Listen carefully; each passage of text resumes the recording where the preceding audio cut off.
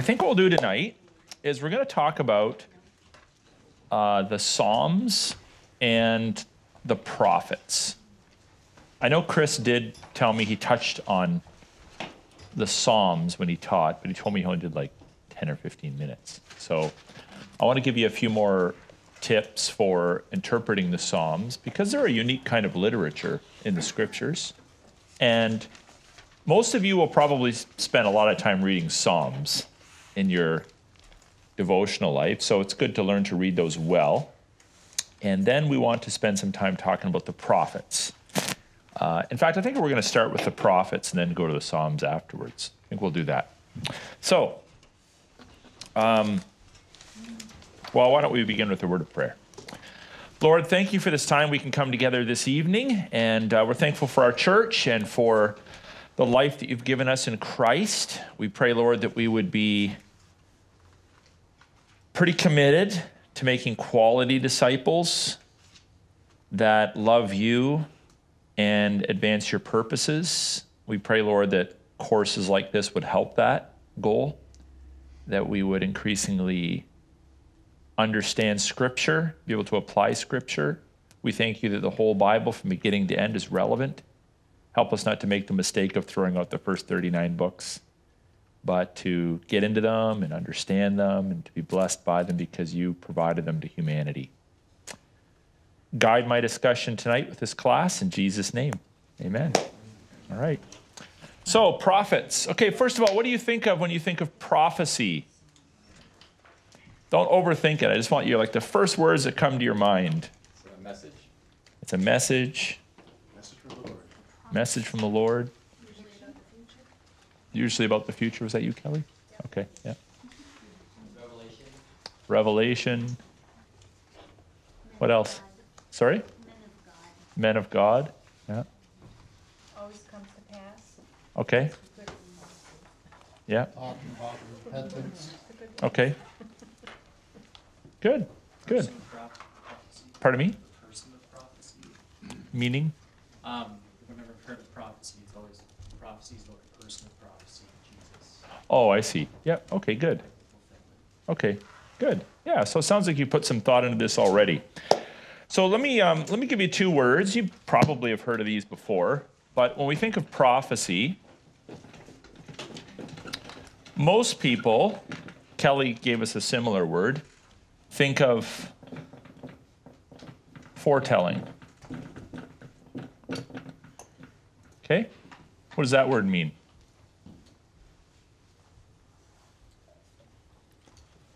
What does it mean to foretell? Before it happens. Sorry?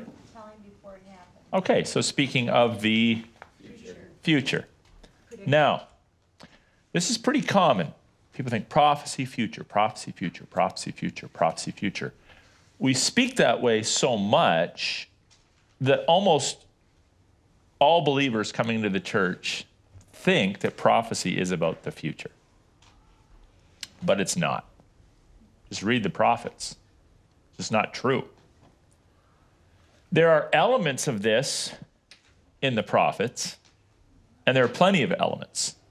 But there's actually not very much of this in the prophets. What is there in the prophets? I'll give you a similar word. Go ahead. Like course correcting, of like bringing Israel back to righteousness rather than unrighteousness. Awesome. That's good. Course correcting. That's a good word. So the word we use, just to kind of help us to remember it, is forthtelling. Forthtelling. So just read the prophets, and you will discover time and time and time again, they are, to use Rich's words, correcting the course, telling forth the word of God, reminding people what God has already said. If you were to pick an occupation, just a secular occupation, that is a lot like the role of an old covenant prophet, what occupation would you pick? A counselor. A counselor? Okay. Too soft. Police. Too kind. Police. Right on. Police. If you read Isaiah, Ezekiel, Micah, Zephaniah, pick your favorite prophet. They are spending the vast majority of their time policing the law. Genesis, Exodus, Leviticus, Numbers, and Deuteronomy. Over and over and over again. Like most of it. I don't want to put a percentage on it, but way, way over half, way, way over 3/4 of most prophetic books are forthtelling. And only a small portion is actually foretelling. So we'll get to that in a moment. But I want to drive this home. We need to kind of correct our understanding of this word. These were God's policemen sent to call people back to fidelity, faithfulness to what God had already said through Moses and through Abraham, through the early patriarchs and so forth. So, what prophecy is not is just foretelling. What prophecy is forthtelling. Now, although the prophets did announce the future, they were primarily, who was their primary audience? Because think about this. In the prophetic utterances, they're clearly about the future. They're rarely about next week. They're usually about 70 years from now, or 100 years from now, or 500 years from now. Therefore, if they're prophesying just about the future, most of what they're prophesying about relates to people that have not yet been born. You following me on this? So when they do this, their audience, with many exceptions, but for the most part, are people that are not yet born. But in forthtelling, they're speaking to the people who currently are alive. They're speaking to their contemporaries. So when you read the prophets, you'll notice there's a heavy emphasis on communicating to their contemporaries in the moment. Here's what you guys need to be reminded of, because clearly you've forgotten. So prophecy is unique in that the prophets, now this is the difference between a prophet and a preacher. And especially in the modern church, we like to blend these words. You know, you're very prophetic and you're preaching and yada, yada, yada. Okay, I get it. But prophecy is unique in that prophets don't just simply claim to speak about God. That's what I do on Sundays. I claim to speak about God. But prophets claim to speak for God. They claim to speak for God. They claim to have been given divine revelation from God, and therefore when they open their mouths, what they say is binding to the people of God. I don't do that. When I open the Bible and preach, or you open the Bible and you preach, yeah, you're using your words, but you're taking people back to the Scripture. You're looking up, you're commenting, you're expositing, you're taking people back to the Scripture. You're looking up, you're commenting, you're expositing, you're taking people back to the Scripture. But the prophets have a heightened responsibility. So in the narrative books, what are some of the narrative books of the Old Testament? What is narrative, by the way? What's another word for narrative? Story. Story, but it's not fiction. Genesis. Okay, so Genesis is narrative. Exodus. Pardon me? Exodus. Exodus has narrative in it. It's when there's a narration of an event, a story, an episode. Sometimes it's better to use the word account than story, because story can sound fictional, but an account doesn't sound fictional. It sounds real. So we got to be kind of careful there. I try to be careful when I preach to use the word account, not story. But you catch my drift. In the narrative books, we often hear about the prophets. But in the prophetic books, we hear from them. Now, here's the arrangement of the prophetic books in the Bible. Now, if you were to pick up, I have an English Bible here, happens to be the ESV. big Bible. That's why I don't preach from this, because my arm would get sore. Preach from a small Bible. But this is a study Bible, and it's good for studying. But if you look at the first 39 books, in the English Bible, most of you probably know the order. But that's not or if you open a Hebrew Bible, that's not the order. It's not the same order of books. All the books are there, but it's a different order. So in the Hebrew Bible, the Jewish order divides this into, we'll discard that one, into the former prophets and the latter prophets.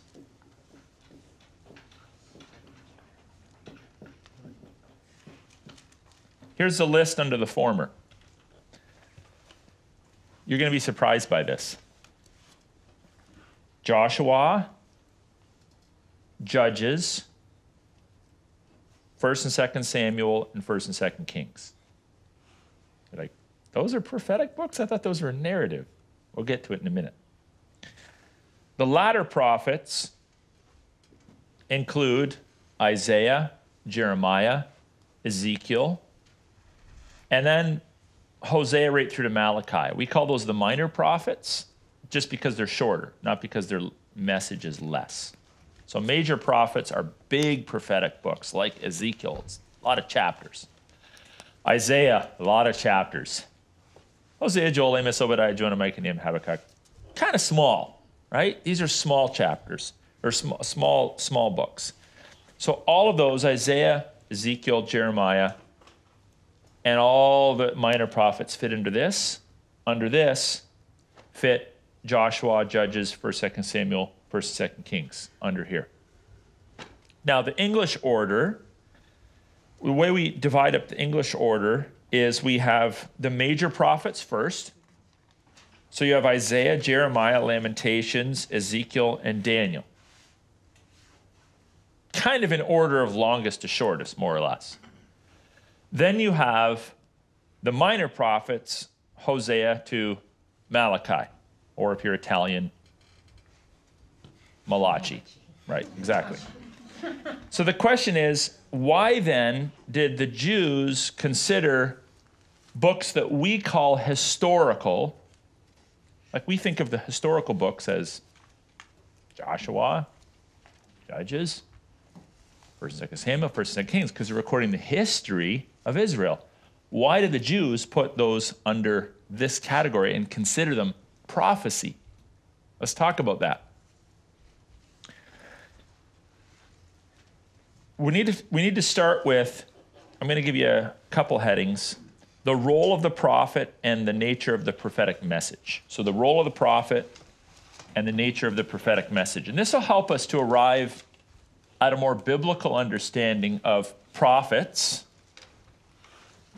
as the Old Covenant people and Jesus would have understood prophets. So we're talking about the role of the prophet, first of all. What is his or her job? The role of the prophet was to communicate or speak a message from God to his, I'm going to surprise you, or her contemporaries. And so we have two different kinds of prophets in the Old Covenant. This is pretty technical stuff. You ready for this? The writing prophets and the non-writing prophets. You guys can handle that? It's pretty technical and deep, right? So pretty fancy language. Theologians you think are so profound, but really not true. Just kind of simple. The writing prophets were the prophets for whom we have a record primarily of what they said, not everything. So what would be some prophets that we have a record of what they said? We have their sermons. Let's give me a couple examples. Isaiah. We have a record of what Isaiah said. Give me another one from the minor prophets. Pick a minor prophet. Say Amos? Oh, Amos. Okay, so if you're looking at all those books that we call prophetic books, from Isaiah right through to Malachi, we have a record of what they said. How many of you have read the book of Elijah? Nobody? Because it doesn't exist. How many of you read the book of Elisha? Doesn't exist. But they were prophets, were they not? They're the non-writing prophets. Their lives and some of the things they said are described in narrative forms in what we call the historical books. Joshua, Judges, 1st and 2nd Samuel, 1st and 2nd Kings. But we don't actually have a record of their quote-unquote sermons. How about Samuel? Samuel was a prophetic figure in Israel, and while we have 1st and 2nd Samuel, they're not records of his sermons. They're narratives of what was going on in Israel at the time. So the non-writing prophets are the prophets for whom we have a record primarily of what they did. So very simply, writing prophets, we have a record of what they said. Non-writing prophets, we have a record of what they did. We have a record of their accomplishments. So if you describe your Bible and you, let's go to Hosea, okay? Because that's kind of the first one out of the minor prophets. Now, Hosea is a pretty incredible book. I've just really enjoyed studying that over the years, and it was one of the first books that I taught through to my youth group at Campbell Baptist when I moved to Windsor in like 1996, and I just, wow, this is a great book. And I've since preached sections out of it. I did a sermon series on the first 3 chapters here called God's Astonishing Love, I don't know, a year or two ago. It's just a great book. I'd just say it's like the Old Testament equivalent of the Gospel of John, especially the first few chapters. Hosea 3 is essentially like John 3 in a narrative form if you understand the message of it. It's the gospel in the Old Testament. So you can read about Hosea, his adulterous wife, the 3 kids that are born from that union, and what they represent.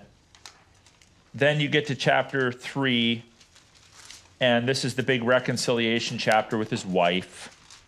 And then you get into several chapters where he, on behalf of the Lord, let's just look at some of the English headings here. Chapter 4, the Lord accuses Israel. That's a sermon. Punishment coming for Israel and Judah. Another sermon. You just kind of flip through. It's just sermon after sermon after sermon, right? But what we don't get in this book is any sense of how Israel responds to it. There's no side story of repentance and people pushing back or receiving what he has. Whereas in 1st and 2nd Samuel you do. You see that the prophetic figure moving through Israel, and it cuts out and talks about David and cuts over here and talks about Saul. And you see all these different episodes and people responding or not responding to whatever it is that Samuel has called them to do. It's a narrative. But in Hosea, it's like, I kind of wonder, how did the people respond? I don't know. We're not told. It's like a timeless sermon. And that is true of most of the prophets, especially the minor prophets. They're sermons without narrative. You don't know. In fact, for some of them, you don't really even know what the circumstances were. Like, what were people doing that caused Obadiah to flip out and warn and confront? And you don't know. So it's a different kind of literature. With Elijah and Elisha, you know their story. How many of you know, like, the biography of Obadiah? I don't know. You know, you get snippets of where he might be from or whether he's northern or southern prophet. And, you know, there's indicators from history or within the book when he might have written, and you kind of might know based upon the historical books what was going on then. But you don't really know a lot about these people. But when you read about the non-writing prophets, you do. So, due to the fact that much about the non-writing prophets is contained in the historical books, the Jews considered these books prophetic. That's why they put them under the list of the latter prophets. They're not really books that are all prophetic, but because that's the only place you can find out about the non-writing prophets, they put them under that heading. So where the historical books are usually narrative, and they do communicate in narrative form, do you all know the word genre? Do you know what that means? It's like a style of literature. So in contemporary writing, just so we're all tracking here, what would be a couple genres of literature that you may have encountered this week? Mystery? Maybe you read a little bit of a mystery book. What else? Action. Sorry? Action. Usually that would be like within a narrative or something like that. Science fiction. Okay, science fiction, Poetry? poetry, satire, technical journals, emails, tweets. These are like new genres, literally genres of communication. And in the Bible, we have different genres. So just to give you like an extreme example that will be super helpful for you, if you get a love letter from someone, hopefully your spouse or your child or something, if you get a love letter, you will intuitively read that differently than you will read a math textbook.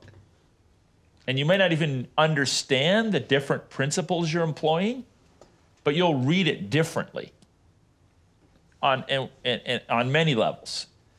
And in the same way, you can't read the Bible flat. You can't read Revelation like you read Matthew. You can't read Matthew like you read Joel. You can't read Joel like you read Genesis. It's a different genre.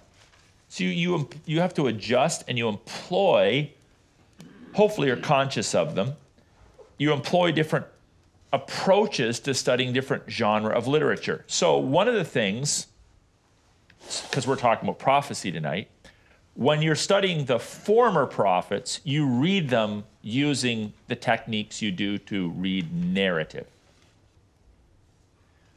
When you're studying the writing prophets, you have to learn to read, write this word down, oracles. Now, an oracle, just to define this, is generally a poetic, spoken, complete message addressing a particular issue. So it's like a sermon. So what I say when I preach, okay, so this is my mindset. Those of you that preach or teach, this might be helpful. Or even if you just listen, this might be helpful. So pardon the analogy if you're like totally opposed to weaponry. But I think it's more appropriate for me to preach with a shotgun than a sniper's rifle. So what I mean by that is I want to preach to everybody. Now, we used to call it a bully pulpit. A bully pulpit is where a preacher bullies people from the pulpit, and he has an agenda, and he wants Jack to hear it because Jack offended him that week. Or whatever, Susie mouthed off. So he crafts his sermon hoping that Jack or Susie hear it, and maybe everyone else benefits. That's called a bully pulpit. It's kind of abusive, actually, I think. It's an abuse of the preaching office. Because those kinds of confrontations are to be done one-on-one. Okay? So if I have a problem with Jack or Susie, I'm supposed to deal with those separately. I don't get up and use my preaching time to attack Jack. Now, it is amazing people that are under conviction sometimes think you wrote the sermon for them. And that's okay. You should kind of receive it as if you got hit with a sniper's bullet. But through mature eyes, you should realize you actually got fired on with a shotgun, maybe with some buckshot in it or something like that, right? In the prophetic books, they do preach like snipers. And what I mean by that is they identify specific particular issues and they address those as if the Lord was speaking directly to the audience, generally, not always, but generally to some sort of a failure. Okay, generally to some sort of a failure. I'm going to just kind of come back to that in a little bit. So we're kind of drifting now into the prophetic message. A little bit about the role. Now let's talk about the prophetic message. So the overarching idea here is that the message is an enforcement message. It's designed to enforce Torah law. So when God spoke to Moses from Genesis through Deuteronomy, the words that he gave were foundational to everything else you read in the Bible. That's why Jesus quotes from the Torah so much. It's foundational. And so for example, God's covenantal promises are communicated there. And one thing that you discover in the prophets, are you familiar with the biblical concept of blessings and cursings? So under the Old Covenant, God speaks some sort of a law, a stipulation, a requirement, a rule, a regulation, and then almost always he goes to a blessing or a curse. You notice that? If you do this, he spells out the blessings. If you don't do it, here's the curse. We're going to look at the curse passage momentarily. But the prophets never invent new blessings or new curses. If you read them, they don't invent new blessings and new curses. They always go back to the Torah. And they just extract from the Torah the blessings and cursings that God has already pronounced under the Old Covenant. And I would argue that New Covenant prophets did the same thing. They just extract blessings and cursings. Now they're more New Testament-ish in their orientation, but they don't derive them just out of thin air. So here are some curse passages. Leviticus 26, verses 14 to 39.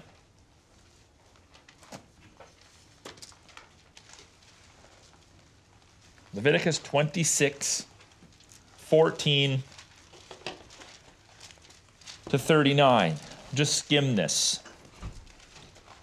But if, that's a conditional clause, if introduces a conditional clause, if you will not listen to me and will not do all these commandments, if you spurn my statutes, and if your soul abhors my rules, so that you do not do all my commandments but break my covenant, there's the if, here's the then, if then I will do this to you. I will visit you with panic. I'm having a panic attack. Maybe it's because you're sinning. With wasting disease and fever, physical problems. I will consume the eyes and make the heart ache. You'll sow your seed in vain. I'm out here sowing all this corn. Why is it not coming up? Maybe because you're living in sin. And you can just go through it. There's all kinds of things here. Look at verse 23. And if by this discipline you are not turned to me, but walk contrary to me. So that says God's discipline is always for what purpose? Right, to turn us back. Never just to be mean. Just want to be mean. I love being mean. I like making you suffer. That's not God. But he'll punish you to turn you back. Then I will walk contrary to you in fury, and I myself will discipline you sevenfold for your sins, and so forth. And it gets pretty crass. So that's one discipline passage. There's another one in Deuteronomy 4.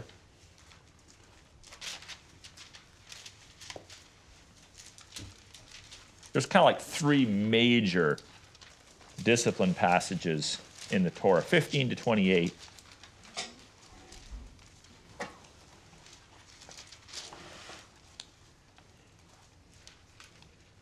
Therefore, watch yourselves very carefully, since you saw no form on the day that the Lord spoke to you at Horeb out of the midst of the fire. Beware lest you act corruptly in making a carved image for yourself. Isn't that interesting? That's very interesting. As God speaks out against idolatry, which he often does, and one of the things he always ridicules idolaters for is that you've created these little shapes that are supposed to be God. Why doesn't God reveal himself in a form? Because he doesn't want us to think that he's of the physical order. And so he says here,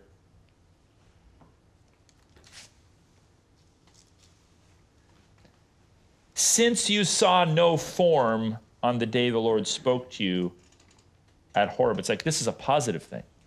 This is a proof that God is God, that he didn't reveal himself so you could see him, touch him, smell him, hear him.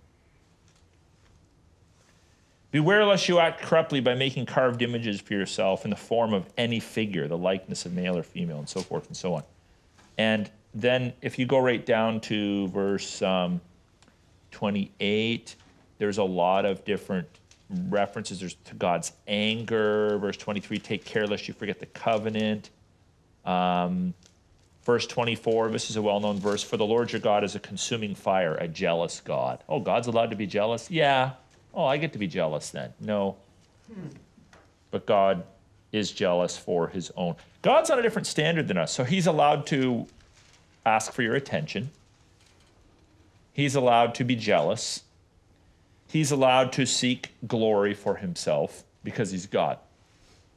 We're not allowed to do that, but he's God, so he's on a different level.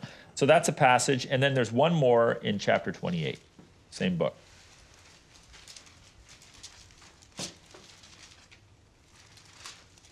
(15 to 32). And it's always if then, if then. But if you do not obey the voice of the Lord your God, or be careful to do all the commandments and statutes I command you today, then all these curses shall come upon you and overtake you. Cursed shall be your city, your field, your basket, your kneading bowl, the fruit of your womb, the fruit of the ground, the increase of your herds. Everything will be cursed by God. So those are the cursing passages. I'm going to give you them in a preachable format. You like that? Like preachable formats? Okay, here they are. Curses include death, disease, drought, disaster, destruction, defeat, deportation, destitution, and disgrace. That's a lot. Make for a good sermon outline. I wouldn't preach that. You never want to preach a 10-point sermon, but we could maybe mention them. And then we have blessing passages. So two of the blessing passages come right before the curse passages in Deuteronomy. So you go back to chapter 4, you go to 28. So being that we're in 28, just look back up a little bit. And it says, verse 1, if you faithfully obey the voice of the Lord your God, be careful to do all his commandments that I commanded you today, the Lord your God will set you high above all the nations of the earth. And all these blessings shall come upon you and overtake you if you obey the voice of the Lord your God. You'll be blessed in the city, the field, the fruit of the womb, the ground, the flock, your basket, your kneading bowl. Lots of blessings. All the other nations will be scared to death of you. They'll run from you. These are all God's blessings. And then we have Deuteronomy 4, 32 to 40, and then we'll go back to, let's just go back to Leviticus 26. Blessings for obedience. Don't make any idols. Don't erect an image or a pillar, that you may not set up a figured stone in your field and bow down to it. So it's not talking about, like, I don't know, not having a stone bird bath in your backyard or something like that. It's talking about things that you would make to worship. It's not against craftsmanship of objects. So all these, peace for the land, again, bread for the bowl. How about verse 11? I will make my dwelling among you, and my soul shall not abhor you. And I will walk among you and be your God, and you shall be my people. That sounds a lot like what was lost in Genesis chapter 3. So, blessings and cursings, blessings and cursings, blessings and cursings.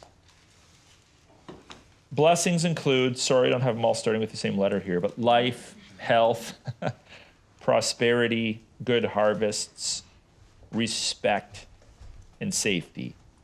And all of these blessings and curses are very commonly alluded to in the prophetic books. If you don't do this, the Lord's going to shrink your land. If you don't do this, you can forget about having a good harvest. If you don't do this, then forget about fertility. These are all blessings and cursings, and the prophets spend a lot of words threatening and encouraging based upon the curses and the blessings of God. Just read them. So this is a little bit of an interpretive key for you. When you're reading prophetic books, just look for them. Underline blessings, cursings, blessings, cursings, blessings, cursings. They come up time and time and time again. And like the if-then formula. That's very common. If you do this, this is going to happen. If you don't do this, this is going to happen. If then, if then, if then, if then. They're all very situational. And that's why the prophets are actually very preachable, because we're not given all like the narrative details of the situations they were dealing with. It's easy to take many of the prophetic books and apply them to similar modern type circumstances. When the people of God have become materialistic, or they're not holding in high regard God's word, or they're seeking their own pleasure, or whatever. Those curse prophecies work really well. They're preachable. Likewise, when the people of God are being sacrificial for the Lord, and they're experiencing persecution, and they're wondering, like, does God still, is he paying any attention to this? Those blessing passages are really good to preach as well. But what do you have to change when you preach old covenant prophecies into new covenant circumstances? What do you have to change if you're preaching it? More spiritual blessings and cursing rather than... Right on. So you can't say to people like, this is where health, wealth, and prosperity preachers don't make the dispensational leap. So, the old covenant is super awesome, but it's different than the new covenant. And under the new covenant, you are not promised babies because you've been faithful. You are not promised money because you've been faithful. You are not promised harvests because you've been faithful. You're not promised agrarian, physical, tangible, I can grab it, I can see it, I can taste it stuff. This is the mistake that health, wealth, and prosperity preachers make, because those things are not, read the New Testament, they're not promised under the new covenant. They're just not. Our promises, blessings, and cursings are more spiritual in nature. So what would be some New Testament, let's start with blessings, start in a positive. What are some New Testament blessings found in the New Testament? Just broad strokes here, folks. Fruit of the Spirit. Okay, fruit of the Spirit. Peace. Peace. Jesus as your Savior, Eternal life. eternal life. Jesus as your Savior. With the Lord. Sorry? Eternal life with the Lord. Eternal life with the Lord. What else? Adoption. Okay, adoption as sons.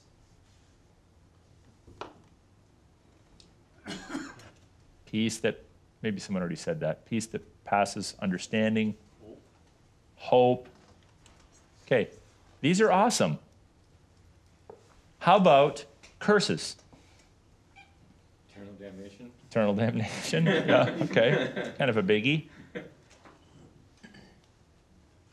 Even like if you're living in sin, your prayers won't be answered. Yep. Excommunication from the church. Disfellowship from the people of God. You get it. They're different. They're just different.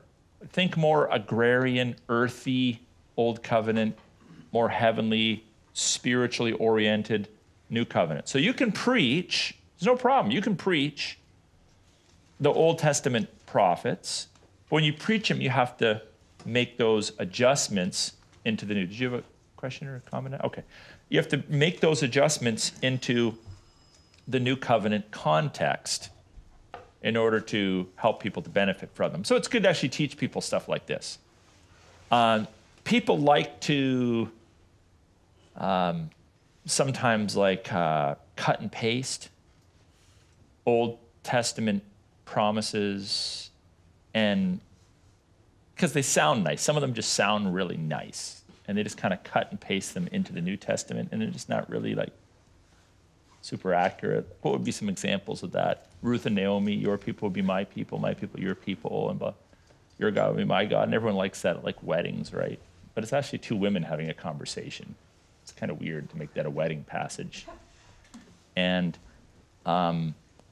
it relates to those physical covenantal promises of inclusion in a nation under God. What's the other one? Jeremiah 29. 11. Yeah. So give me that one. For I know the plans I have for you. Yeah. That plan to prosper you, not harm you. Yeah. Future hope. It's not all coming to me right now, but you know it. So there's nothing in there that's explicitly and exclusively Old Covenant, but in the head of the original reader, the interpretation would be different than it should be in your head. So when you think of prosper, we shouldn't be scared of the word prosper, but we tend to shy away from it because health, wealth, and prosperity preachers have preached it like material prosperity, material prosperity, material prosperity. It's okay to say, you follow the Lord, you're going to prosper. But again, you don't want to miscommunicate to people. Let me just make this little sidebar, okay, a little sermonette here. When you call people to surrender themselves to Jesus, oftentimes the people that are most likely to listen are people who are in crisis. So I'm on my deathbed. My body's wasted, I'm dying, and I kind of want to be healed. Or the love of my life just left me, just went through a divorce. Or my kids are all maniacs. Or I have no money. So the people in crisis, right? This is why Jesus says it's harder for a rich man to enter the kingdom of God than for a camel to go through the eye of a needle. Because people that have it together, they're not really all that generally interested in listening. But people in crisis are more interested in listening. But what you have to be careful is not to communicate to them that if you come to Jesus, all of those temporal problems are going to be being fixed. So you have to be very careful about that. Now, in a sense, the word fixed isn't great, but in a sense, they're going to be fixed, but eschatologically. And in the meanwhile, you get gifts of peace and hope and comfort and joy and perspective and all that, which are wonderful, but you just have to be careful. That, I can think of people that I led to Christ, thinking of a guy that was in jail, alcoholic, and you watch, and a year or two in, they're no longer around. You pursue. They're not around. Why? Because, their alcohol problem is behind them now, so that's been fixed. Thank you very much, Jesus, and it's back to the old way of life. Before long, they're back into that stuff because they didn't understand what it was that Jesus was offering. So we need to be careful about that. Having said all of that, proverbially, if you do what God has asked you to do, don't be surprised that life is a little bit better in the here and now. So if you conduct yourself in relationships with people the way you're supposed to, don't be surprised you're going to have better relationships.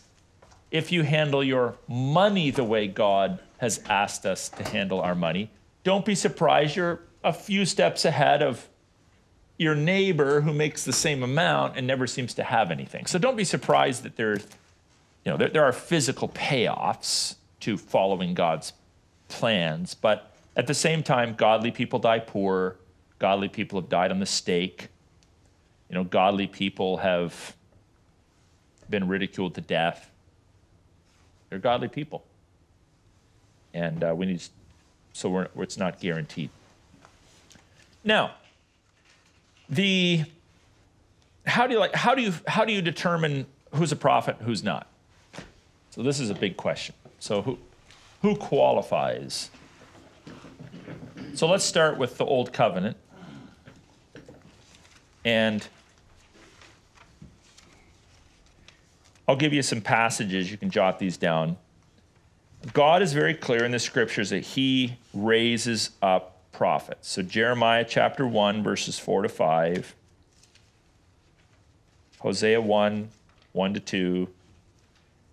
Amos 7, 14 to 16. Those are examples. We'll just go to one since we've already been to Hosea. Let's go back there. I kind of would like you to be familiar with that book. The word of the Lord came to Hosea, the son of Beri.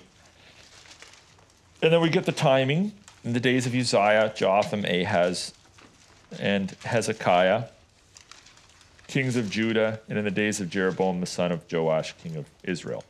So, we know when he served the Lord, because we know, you would just research this. When did these kings of Judah reign? When did this king of Israel reign? Okay, that's the time period for Hosea. And the word of the Lord came to him.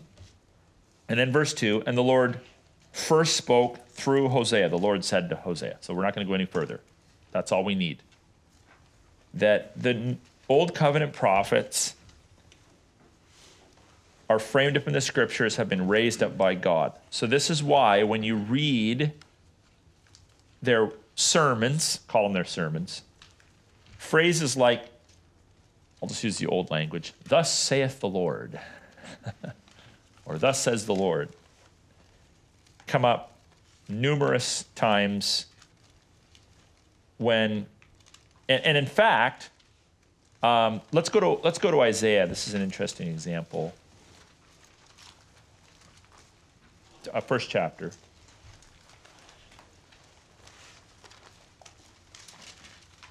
Isaiah 1.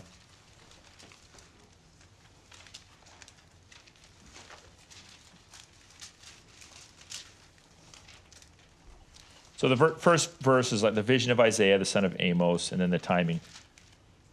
Look at the second part of verse 2. What strikes you about that? So picture Isaiah with his scroll and his pen in his hand, and he's writing this. Picture it? What's interesting about the words he actually uses?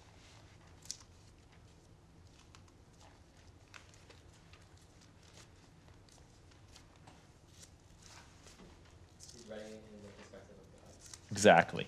Do you hear that? No. He's writing in the perspective of God. He's using the first person personal pronouns. Children, I have I reared and brought up, but they have rebelled against me. It's like he's God's conduit. So his words are God's words, or God's words are his words. So there's a strong sense that the prophets are speaking on behalf of God. And not just about God, but they're speaking on behalf of God. You would jump up in church, yell and holler, and probably beat me or pull me off the stage if I started talking to you, like using the first person pronoun as if I was God. That'd be weird, unless I'm like quoting something. I don't even know how I would do that because I've never done that. But Isaiah and others would feel quite comfortable doing that. And then God's word empowered the prophet. So back to Hosea.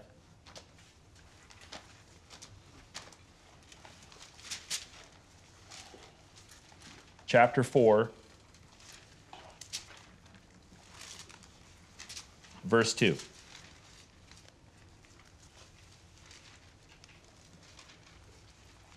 Hear the word of the Lord, O children of Israel, for the Lord has a controversy with the inhabitants of a land. There's no faithfulness or steadfast love and no knowledge of God in a land.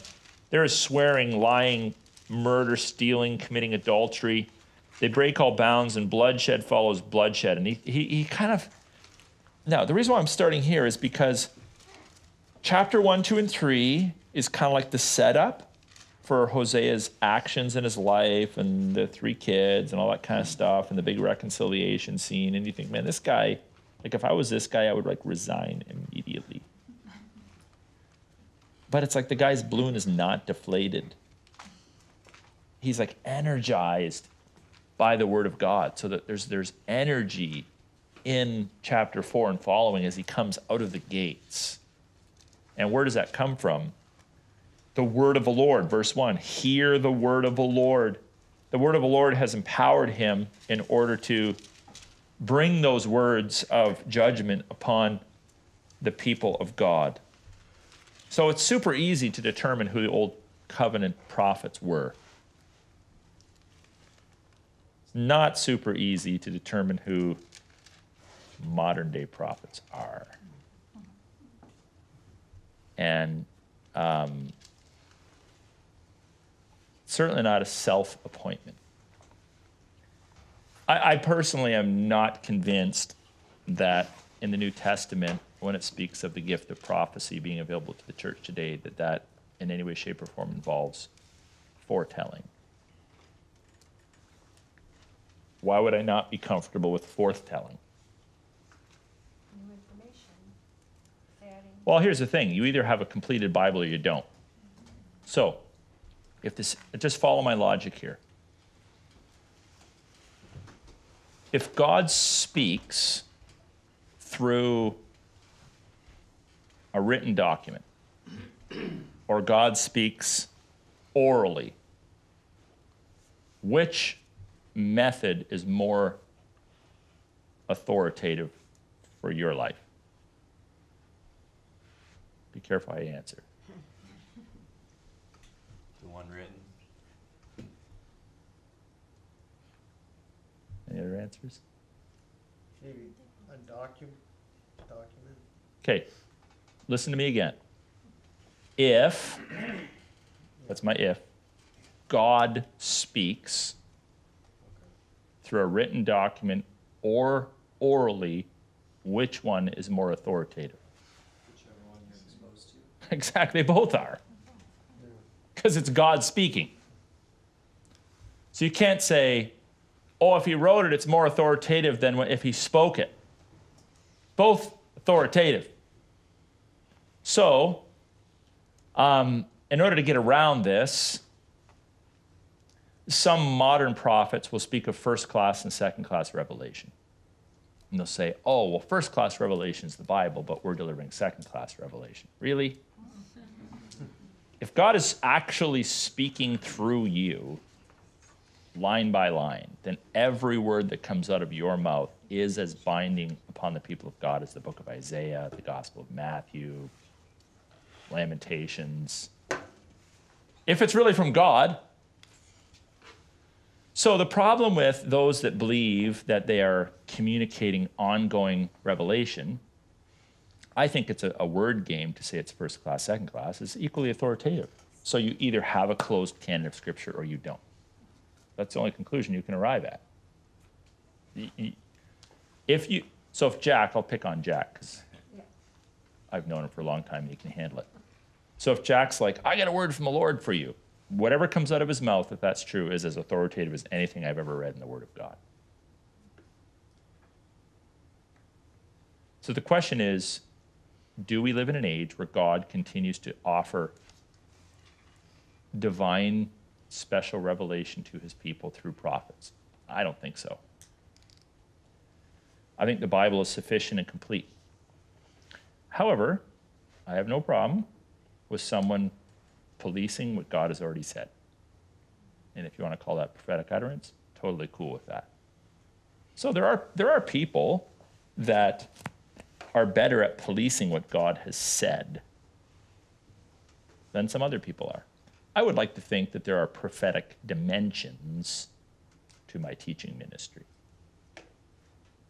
And then I'm calling the people of God back to covenantal faithfulness to God's revealed word.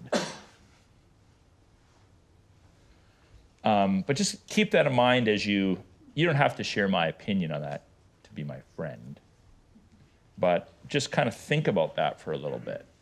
That one of the biggest glitches in the modern, oh, there's still prophets running around on par with whoever in the Bible, is that they should acknowledge that everything they say is actually as authoritative as the 66 books of the Bible. I don't see any way you can get around that, right, if you're actually speaking from God. So here's some tips then. We're just going to kind of shift here. Here's some tips. I got 7 of them for studying prophecy. So I want to study Isaiah. I want to study Ezekiel. What are some things you would recommend that I do to help me plumb the depths of that book? Here's the first one. It applies to all books of the Bible. Few people do it unless they're little itty bitty tiny books like Jude. It doesn't even have one chapter. It just is its own chapter. It's a really good idea if you're going to do an extensive study of any prophetic book, or if you haven't spent enough time in it that you don't understand the macro. If you don't understand the macro, what are you going to do? It's like, here's a 3-page love letter. I'm going to start on paragraph 8.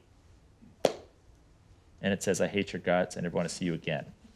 And you didn't read the quote before that said, someone told me this recently. So you got to read the context, right? So the first tip is read the prophecy in one sitting. Read the prophecy in one sitting. Now, I know that's going to be hard if you're sitting down and reading Isaiah or Ezekiel. No excuse with the minor prophets. You can read those in one sitting, no problem. You're going to study, I'm going to do a study of Hosea. So you sit down for an hour or an hour and a half or 2 hours, or I don't know, some people, I'm not a fast reader. I'm a very thorough reader. But some people are like really fast at reading. And so it might take you more time or less, but just sit down and start in chapter 1 and read right through it. Just get the macro sense of the book. That's a really good tip. Secondly, oh, by the way, I would say whenever I preach from books of the Bible, which I always do, whenever I preach systematically through books of the Bible, or I'm starting a new one, if I had never read that book before, and I've read them all, so I don't have to do this, but if I had never read that before, or if I haven't been there for a long time, I will sit down and I will read through it, even if I'm just skimming through it. Now, I always preach pretty much always in series, so right now we're in Revelations. I've already, like in an afternoon, maybe 2 afternoons, I kind of like did like a quick read through it, and that's where I divided it up into sections and put a heading on it in my subject, right? Just 'cause I preach from a sermon calendar. So I kind of get the macro view. And then you can start to dissect it. So this is just broad. First one is broad principles, read it in one sitting. Secondly, identify whether it's a former prophet or a latter prophet. So the former prophet's going to be more narrative, and a latter prophet's going to be more oracle. Then it's really helpful, too, to identify the historical period that it was written in, and if you can, the context. So this is where you can go to commentaries, or if you have a good study Bible, they often have a little intro there, a few paragraphs from a scholar. When was this written? What was going on? Was this written to like a rebellious people? Was it written to the northern kingdom from a southern prophet because they weren't doing what the southern kingdom was doing? What was the circumstance? So broad strokes would be like, is it pre-exilic? Is it exilic? Is it post-exilic? That'll help you, because if it's pre-exilic, what are some of the curses you're probably going to hear? You're going to get plucked from the land. God's going to send his enemies in. You better watch out. He's coming. He's on his way. If it's exilic, what are you going to hear a lot of? You're returning. Blessings. You're going to come back. The Lord's not forsaken you. This is why I like Daniel's kind of an encouraging book. It's like, oh man. But the reason why you have Daniel is because they didn't listen to the prophets that came before him. But now they're in captivity and they're struggling and they've been humbled, and God's like, okay, still love you. Hey, check this out. I can take down Nebuchadnezzar. Check this out. I'll do it again. I'll take down Belshazzar. I'm still in charge. It's more hope-filled. Post-exilic. Hey, we're rebuilding. It's coming along. Things are going well. A lot of talk about the coming of the Messiah. So the historical context will help. Fourth, try to determine what major issue is being addressed. Like, what's the sin that was committed that caused the prophet to react? So is it idolatry? There's a lot of those situations. Is it idolatry? That's pretty common. Is it just forsaking the law, not loving God? In Malachi is a section there on abandoning the wife of your youth. What's the circumstance, the major issue that the prophet was addressing? So using Hosea as an example, what would you say is the major issue that Hosea was addressing?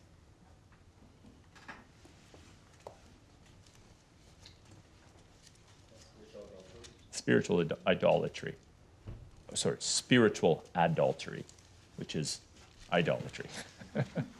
So exactly. So Hosea and his wife and his children become an extended metaphor of that very act. God's like, hey, does it kind of hurt when your spouse cheats on you? Yeah, kind of hurts me too when you're unfaithful to me. So what's the major issue? Identify, let me give you 3 words: a lawsuit, a woe, and a promise. A lawsuit, a woe, and a promise. Why I've suddenly switched to lowercase letters, I have no idea.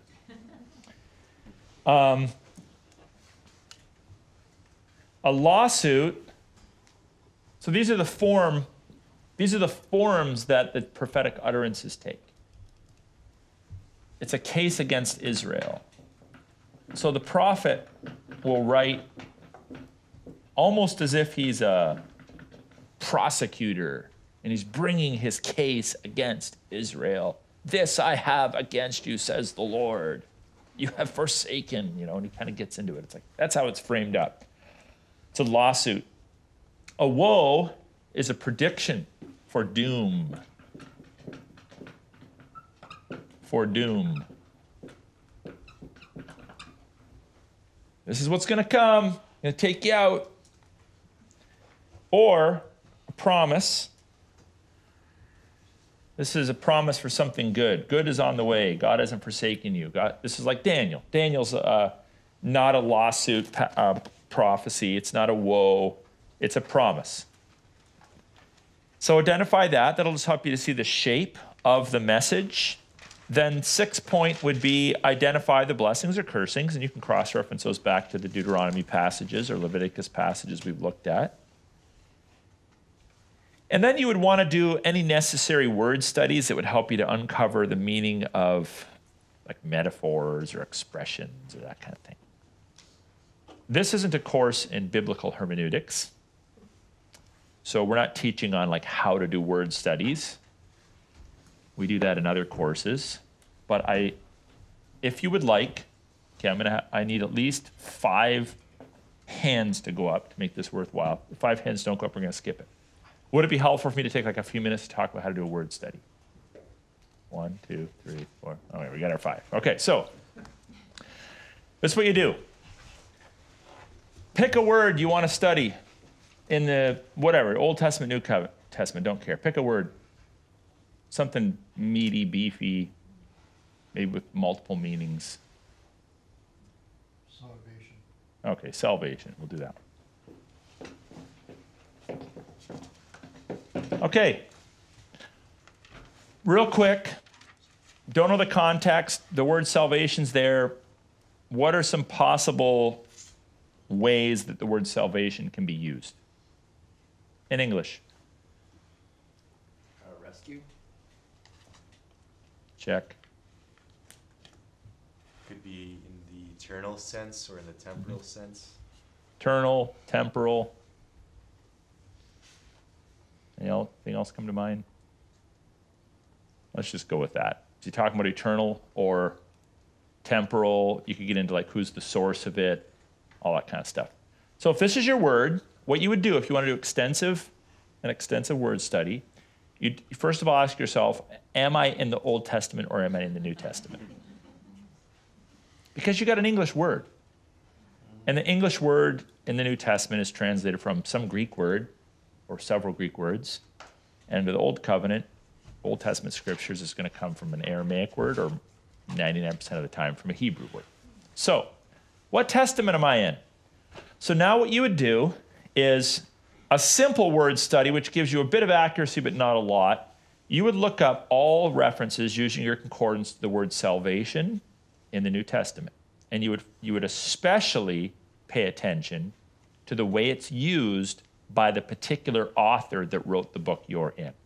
So if it's Paul, you're at an advantage because you could look at all of his writings and look at all the contexts to determine how does Paul use the word salvation.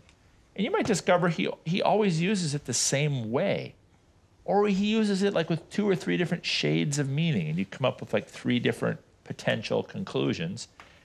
And then you would deductively determine, like, is this the one that best suits this passage? Is he talking about eternal salvation, or is he talking about like some sort of a temporal rescue in this passage?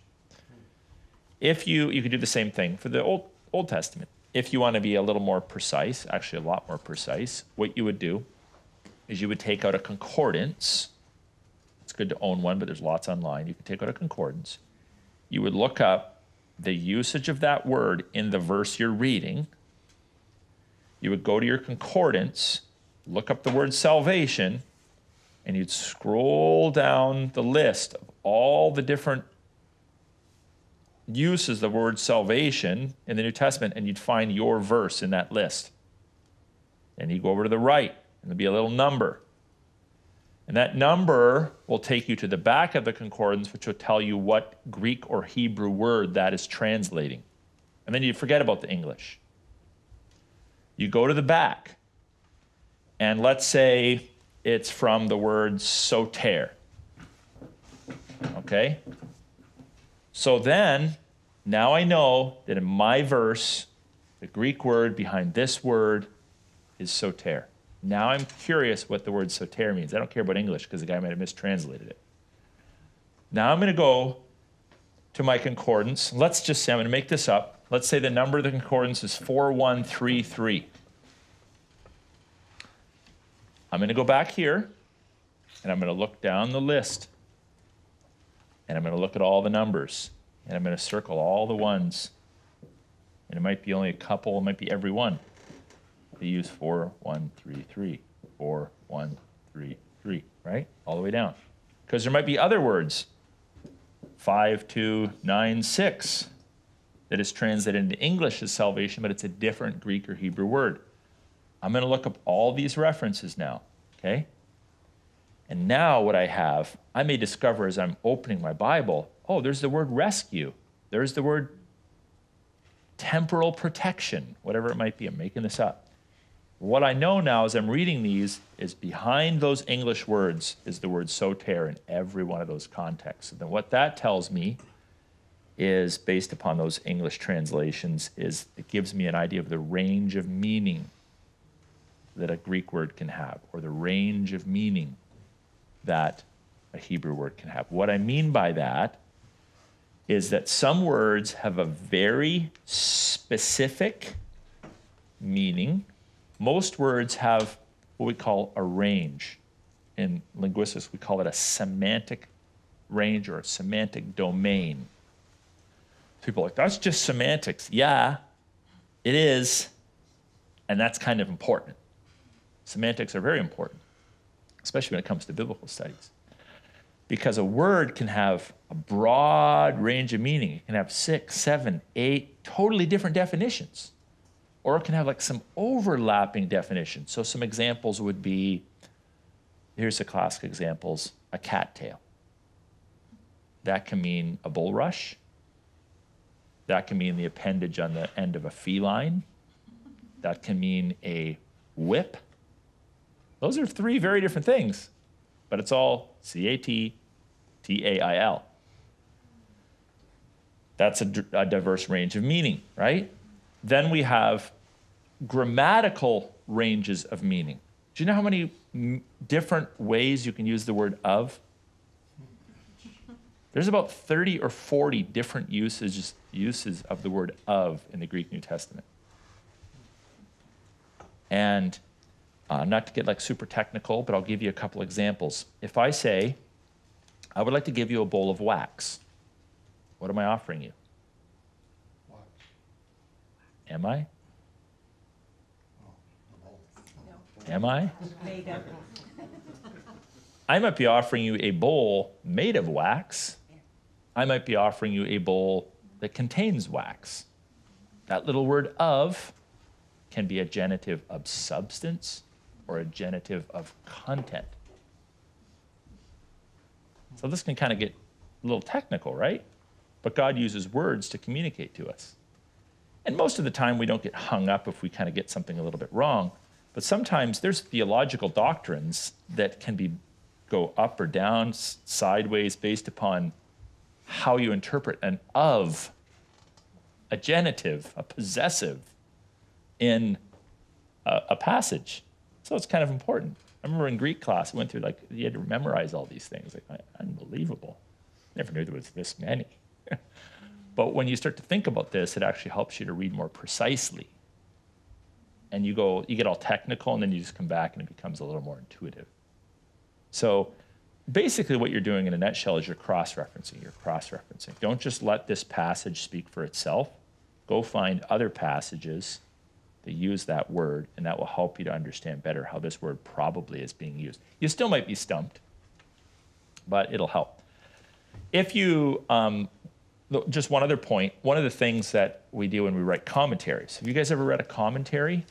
So it's like you're studying Romans, and you can buy commentaries that scholarly people have written on every verse, and some of them are very technical, some of them are a little more middle of the road, and some of them are more almost like sermons. So the sermon ones aren't super helpful, because go listen to sermons for that. But the ones that are more expositional or exegetical, if you want to do a deep study in a book, buy like 3 or 4. And let's say you're in Romans 3:10. Read what this guy says in Romans 3:10, this guy and this guy. And what you'll do is you'll bring to the surface issues that they might be disagreeing on or debating between themselves. So you might say, oh, this guy has a different opinion on this than this guy and this guy. Maybe there's 3 different views, or maybe 2 guys hold this view and 1 holds this view, or maybe they're all like-minded. We raise the issues. Then you determine what is the nature of the issue. Is it a disagreement about geography? Is it a disagreement about authorship? Is it a disagreement about a theological matter? Is it a disagreement about a grammatical issue? Is it a disagreement about the meaning of a word? Is it a disagreement about the original audience? What is the nature of the disagreement? And then depending on what the nature of the disagreement is, you go to your other tools to figure it out. So if it's a geographical thing, you go read some Bible atlases. If it's a theological disagreement, you go and read some systematic theology books. If it's a disagreement about a Bible custom, you go read some Bible customs. I see one right there on the shelf, a handbook on Bible customs right behind Susie, and right in that corner there. So you identify the issue, you isolate the issue, and you go and you find the resource that helps you to clear up the nature of that issue. And then you could still be wrong, but at least you're responsibly wrong rather than irresponsibly wrong. All right? So that's it for the prophets.